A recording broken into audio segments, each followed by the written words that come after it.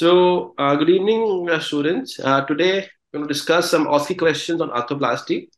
We can do it in an interactive session. We can discuss. I can have one of you guys start off with a discussion, and then I can join and give you the tips. Would that be okay? Yes, definitely, sir. So students, those who want to participate, I think you can raise your hand so that I can Do we convey have to. a volunteer right now? Any volunteer? Sir, Okay, so we Anshpal have Singh one. is raised his hand, sir. Right. So Anshpal Singh, Yes, sir. this is a question for you. You can start off with this question, and we'll take it off with this. Questions. Identify the type of THR design on the left side. List the components of this design. Identify the structure marked with arrows and describe the sign and name the complication of left THR. So the first question, type of THR design on the left side, it is a uncemented kind of an implant. So can you go in further details? Which uncemented exactly? Uh, How is the right side different from the left side mm, right side, left side. in terms of design? Uh, that I don't know, sir. Look carefully. Look at the insert. Look at the shell. Focus on the shell part. Mm, I can see on the right side, the it's an Focus unconstrained. here. Yeah. Focus. So this is a standard THR, right, on the right side. Yes, So sir. if we have a poly liner, this is Mm, slightly translucent, right? right. But in this case, it is all opaque. So it's a metal liner. Okay.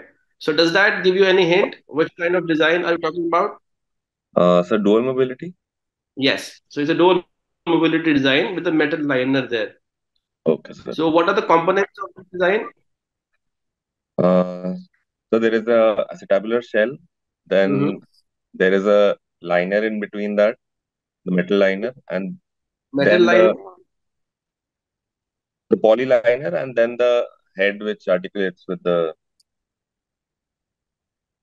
liner. Perfect. So what is the special point about dual mobility? So the movement happens in on two surfaces, one being Mhm. the posterior aspect of the liner, and then the shell, and the head and the shell, head and the liner. Okay. So how does it help? Uh, it offers a better ROM. The ROM is better before the limits where the impingement will occur. Uh, it increases that limit and hence decreases the risk of dislocation.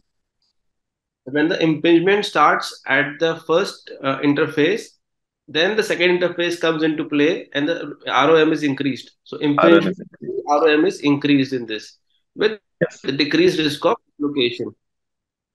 Yes, sir. Correct? Yes, sir. So then there is a structure marked with three arrows. So what is that Mm, structure mark three arrows. on the left side?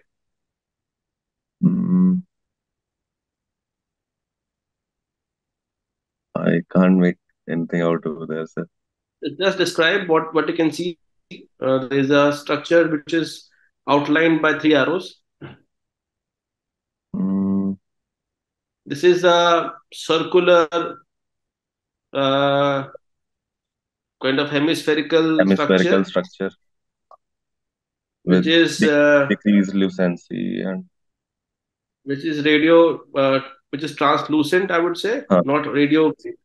decreased opacity from the surrounding structures. So what can this be? Can be the false acetabulum where the hip might have been articulating before. This can be the polyliner, correct?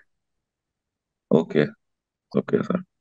This is a very typical thing which is seen only in dual mobility called intraprosthetic dislocation. Right, right, sir. In this, the polyliner dislocates while Okay, the metal liner remains in the established shell. Okay, So sir. if you see closely in this established shell, you can imagine that the metal liner is slightly eccentric. It's Yes, slightly sir. towards It's it's slightly not towards the the center. proximal end. The center is slightly eccentric, Right, sir. right? So this is because there is a small headliner in a bigger shell.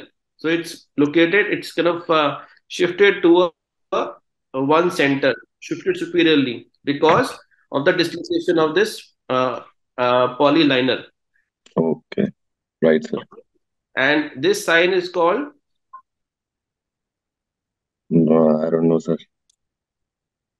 it's called a double bubble sign. Okay. Okay. So you see the two bubbles, it's a double bubble sign. And this is a classical sign for intra. Intraprosthetic dislocation. Okay. So this Okay. is what you need to know about Dual dual mobility. mobility. Okay.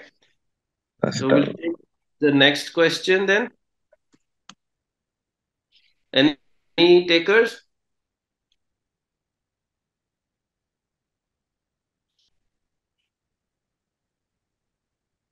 Should I pick up a volunteer or does anybody? So can I? Please go ahead. Identify Sir, yourself.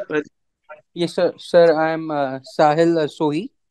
Sure, go ahead, Sahil. So, yes, sir. So classification system for femur bone classification is a DORS classification in which we have Yeah. three. So DORS classification Mm-hmm. in which we have three types. Type A, in which the cortex is thicker and there is medullary cortex is thicker than the medullary cavity. In type B, there is a thinning of cortex has started, and in type C, the cortex is very thin and there is large medullary cavity. So the name given for this kind of femur stem is this is DORS type C because cortex is very thin and medullary canal is large. Which type of fixation for the femur stem would you use for this patient? So we would use Give cemented a THR. name first. Give a name first. Complete the Sorry, question. Second question. What is the name given to this femoral stem? It is so a DOR Dorsey type C. accepted. DOR What type is the C, name sir. given? Stovepipe. Stove. Stovepipe. Okay. There's a name. Okay. So Stovepipe. Okay. stovepipe. Go ahead. And type of fixation for this stem would be cemented femur. We will use cemented femur stem. Mm-hmm. Canal Next question. ratio. Canal ratio is I don't know exactly. And Any guesses? so ratio of canal length at the isthmus divided by ratio of canal length at the midpoint of the femur shaft. They will be similar, right? So isthmus and So, midpoint shaft will be pretty much same. You are about there. Just try something else. We'll go ahead. We'll go ahead. I'll tell you. Next okay. question. And classification system to classify the quality of cementing, I don't know, sir. Okay. So you answered the first question right. It's a DORS classification. So DORS classification, as we know, is three types: A, B, and C. A will be a champagne glass appearance, where, with a very tight uh, canal at the isthmic region or in the diaphyseal region, and a normal wide metaphyseal region. As we go from dot A to dot C, the canal in this region, in the diaphyseal region, will become wider. So this ratio comes into picture. It's called canal ratio, which is a ratio of the inner diameter at a point 10 centimeter from the lesser trochanter divided by the inner diameter at the lesser trochanter level. So it is a ratio less than 0.5, which means if this is a very small diameter, which is a tight canal, that will be a DOR A. As this canal becomes wider, the ratio will become larger. So type B will be zero point 0.5 to 0.75. In type B, it is a dealer's choice. You can use cemented or non-cemented depending on the kind of fit you're getting. But type C will always be a very wide patent canal for which you'll always choose a cemented stem. So type A is always uncemented, type B is surgeon's preference, type C canal will always be cemented. So the typical name given to type C canals is stovepipe appearance. You answered correctly that we will do a cemented stem in this, and then we have answered about the canal ratio.